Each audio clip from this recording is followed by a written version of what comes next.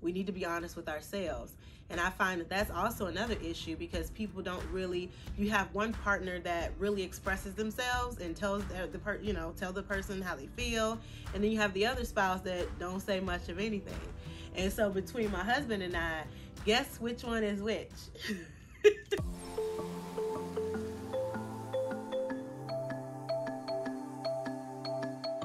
It's your girl Tiff. Hey, your boy Tone. What's up? So we wanted to respond to a comment. So the last video that we did, we talked about what do you do when your spouse doesn't listen.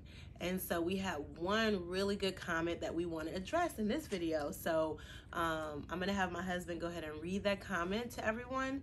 And then we're going to, just kind of share our thoughts behind it, okay?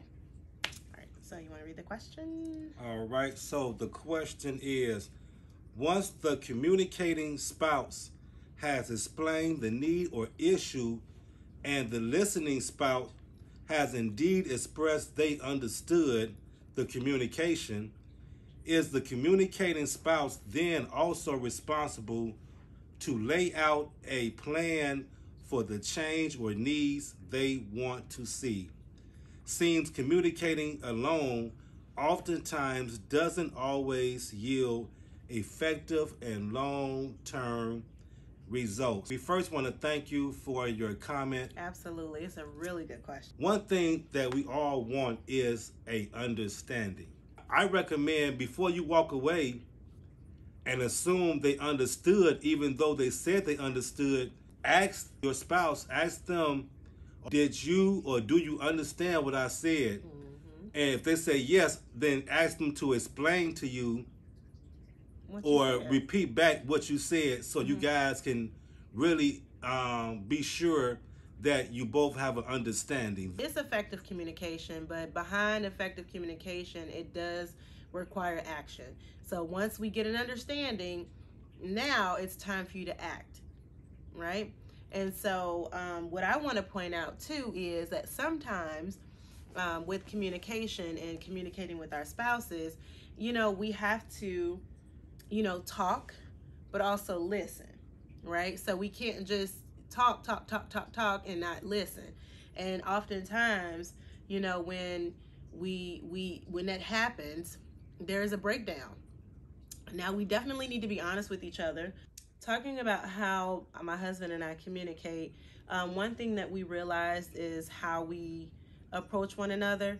I know that I can be a little snippy. I don't know. You think I can be snippy? I don't think so. Really? Yeah. Well, I think that sometimes, I think Tony's really used to, because the way he grew up, and the discipline that you can't be soft. Yeah. That's the whole thing. Like, so I guess for me, I'm feeling like I'm being a little snippy, and he like I ain't nothing. Because it's like, if you have something to say, I would rather you say it. Mm-hmm. I get mad when you don't say it. Like, mm-hmm. And the way I was brought up, I was always the type that I felt like I never had a voice. And so, a lot of people, took my kindness for weakness, or, a lot of people tried to walk over me because I didn't speak up for myself, because I felt like, as when I was younger, not much of a voice, and I was super shy.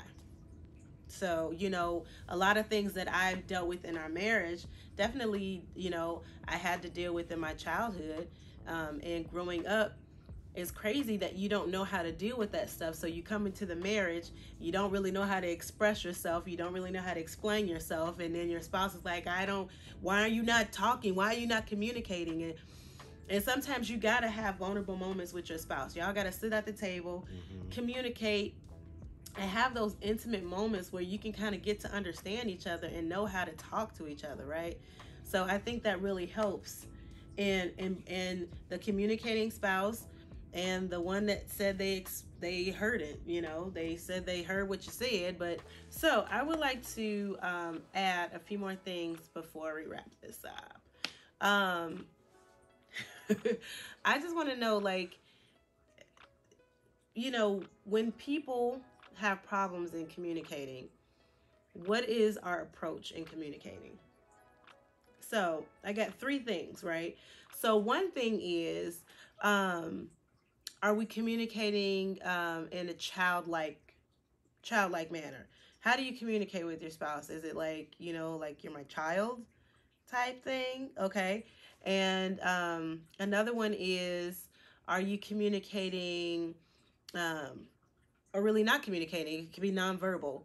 Like, I know, for instance, Tony will ask me what's wrong, and I'll probably do the nothing. But my body language says the complete opposite. Right? So that's like nonverbal communicating. Like, something's wrong, but I'm saying it's not wrong. Nothing's wrong. Right? And then the third point is it like a threat? Like, if you don't do this, I'm gonna do this. It's one of those threatening things where you try to get someone to do something, um, I don't want to say manipulatively, but you just trying to you're forcing someone to do something that you want them to do, right? And with your spouse, you want it to be genuine. You don't want to force anyone to do anything, because that's not a happy marriage, making someone do something. You really want them to do it because they love you. And so those are the three things that I wanted to bring up. What is our approach in communicating with our spouses? Because there's a way to get your spouse to do something for you and vice versa. But if we're not communicating effectively, like you had used at the bottom of that comment, I think that, it in a sense boils down to one of the issues, or some of the issues too. And then two, with communicating, you want to make sure that we are, goes back to us listening to one another, and not always trying to get our point of view across.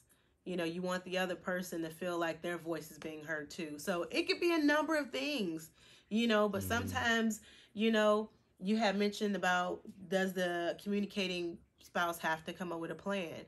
And for me, the short answer is yes. You may have to come up with a plan right now until you can get your spouse to a certain area where he feels or she feels comfortable with expressing their feelings.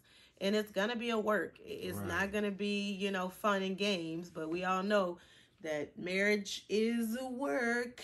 Make sure that you make your spouse feel valued.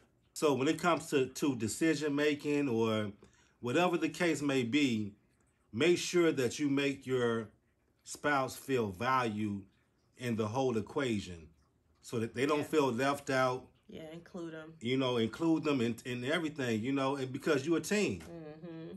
Yeah. So work as a unit. So he helped me in that area with adjusting to communicating better with him. And then, him with me as well. Because there's certain things that I like and, want to enjoy and all this other stuff. But I had to tell him, some of the things that I liked, as opposed to trying to, by osmosis. You should know what I like. You should know what I like. And, that's not fair either. We got to tell folks. We got to tell our spouse what we want. We got to tell our spouse what we like.